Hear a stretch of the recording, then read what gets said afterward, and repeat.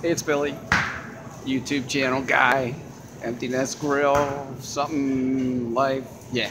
Anyway, I'm in my Walmart, and I just, I'm walking around doing a little shopping.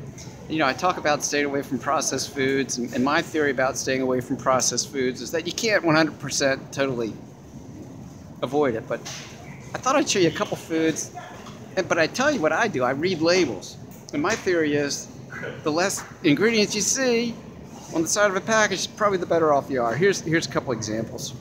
All right, see this? Can you see that? Beef burgers, 100% pure, and they're not kidding. Check this out. Check this out. Now on the back there, can you see that? Can you read that ingredients there? Let me see.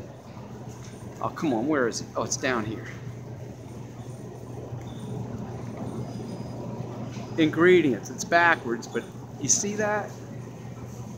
100% pure ground beef. That's it. No palm oil, no artificial coloring, no fructose sugar. Anyway, just beef. Let me see if I can find something else here. Oh yeah. Here we go. I get this. See this ground turkey? All right. Not much on the ingredients side of this packaging. Let's see. Okay. It's backwards, but can you see that? Ingredients. Turkey, mechanically separated turkey, and rosemary extract.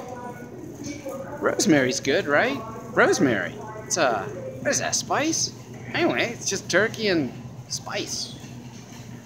And it tastes good. And those burgers taste good.